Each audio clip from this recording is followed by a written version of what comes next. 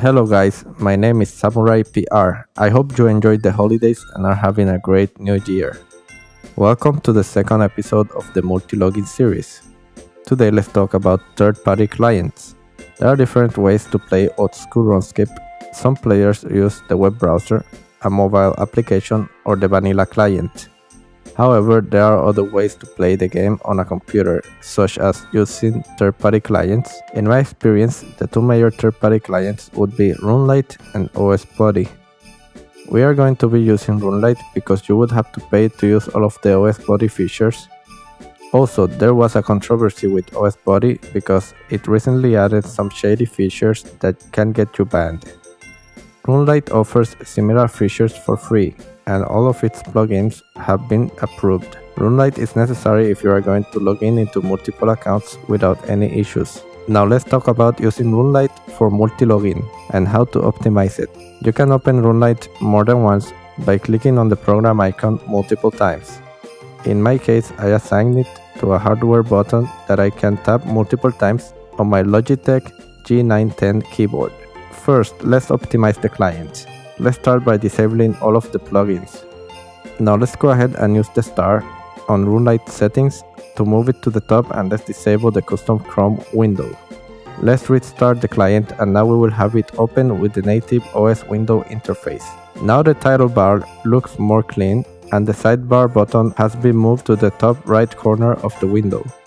Let's go ahead and enable the most important plugins to further optimize the client. First, let's favorite them by clicking on the star icon so that we can have easier access to them. As you can see, we enabled GPU, FPS control, and low detail. For FPS control, I recommend setting limit global to around 24 frames per second or less. The limit unfocused function will allow you to set the frames per second of a window that is not in use. I find 7 to be a sweet spot for what I do. Setting it to a lower value might improve performance, but it might also make clicking on different clients harder. Let's go ahead and log in into an account, open the task manager, and compare performance. For this video, I'm using a 6th gen i7 processor and for graphics a GTX 970 mobile. As you can see, I'm using about 10 to 15% of CPU usage. This would probably allow me to use about 6 clients without major issues. Let's go ahead and enable the plugins. You guys will notice the CPU usage will drop drastically. On average, we are using now about 5% of CPU per client, but we are starting to see some GPU usage too. In this case, now we can open up to 3 times more clients without major issues. On the GPU plugin, you can tweak the draw distance in which you can see the word. Lowering this value might improve performance, but also make it harder to navigate. With the low detail plugin, you will notice that the quality of the in-game graphics lowers a bit and some elements are removed. Now, if we needed to travel to parts of the game that we cannot see, we can increase the GPU draw distance, but also we can use the camera plugin. First, let's enable vertical camera. This allows a 90 degrees angle and it will show you more of the world.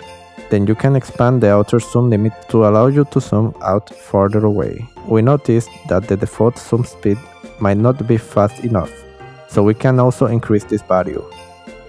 Let's go ahead and favorite the plugin to move it to the top for easier access. Another plugin that might slightly improve performance is Entity Hider. However, in some cases, you might want to see other players or NPCs. You can tweak this by going into its settings. Some of you might find useful to enable object markers. This can help in situations where you cannot see the objects that you need to clean on clearly. You can change the color by going into settings. To highlight an object, you need to press and hold the Shift key while you right-click on the object. You will notice there is an additional option to mark the object you are right-clicking on. This plugin is helpful to know the exact bank position when zooming out, and also which resources are available. If you are doing some combat and you want to highlight NPCs or monsters, you need to enable the NPC indicator plugin. It works exactly the same as the object marker by using Shift and right-click, but the settings has more features that you can tweak. Another plugin that I strongly recommend when using multiple clients would be Idle Notifier. You can enter the settings and find some tweaks. I enable idle movement notifications so that every time I bank or move to a point, I get notified when I finish the task. Also, the default notification delay is 5 seconds.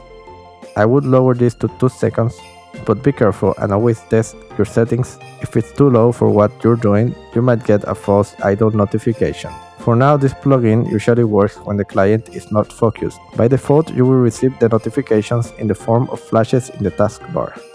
You might also get a tray notification if you have them enabled on Windows, which in this case, as you can see, I don't. Let's go further and enter the Runelite settings. I prefer to not get the flashing taskbar notification unless I'm using virtual desktops, which we will discuss in another episode. So I disable it by unchecking request focus on notification. Here, you can also disable tray notifications by unchecking enable tray notifications. I would still like to know when a client is idle, but in this case I will use the flash notification option. You can choose different ways to get notified, but I recommend using solid until cancelled. Once again, this only works when unfocused and you will receive a red overlay on the client that is idle. This, along with object or NPC markers and camera plugins, is the perfect recipe for mass multi-logging. There are more plugins that you can enable depending on what you are doing, but I recommend enabling them only when you need them to save resource usage. Every improvement to system usage, no matter how tiny it might seem on a single client, is very important when you consider to practice mass multi-logging. Thanks for watching today's episode, and please check the description to join all my platforms. Also, if the video helped you, do not forget to like and subscribe to my channel with the notifications. See you guys soon.